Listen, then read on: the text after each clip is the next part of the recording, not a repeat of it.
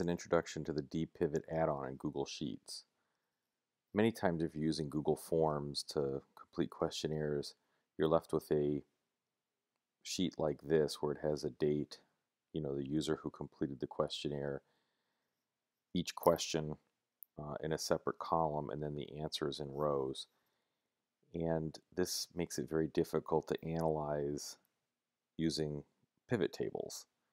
So you want to depivot the data uh, into a name value solution where this is the name and these are the values.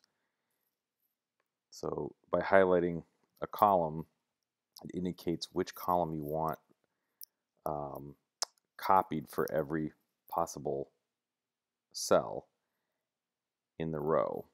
And the ones that are not highlighted to the left are ignored. So I don't, for example, want my final result, the date, but I want the user and then a row for each of their questions.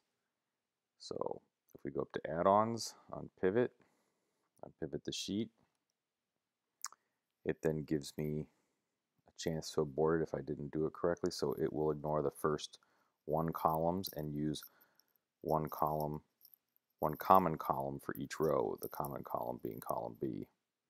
And this is okay. I hit OK. And it will create a new pivot table here. And as you can see, the user is listed, the name is the name of the column, and then the value is each cell. So you can see Doug is here 10 times with each of the answers answered for each of those questions. And this is nice because it allows one to then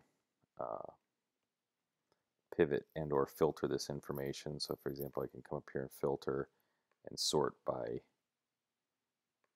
the value here to get all the common every time its answer A has been chosen in the questions and who's done that.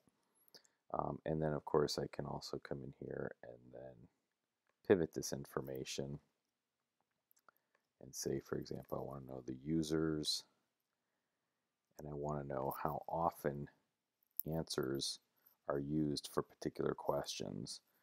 So I can come here and then choose the value, the name, which is the question, and how often it was used. So this is essentially that questionnaire information, but instead of a column for every question, the column is now for every answer, and the number represents how often that answer is used in a question. So the pivot table is nice for analyzing the data in different ways, and UnPivot gets it into a format that Pivot can do analysis.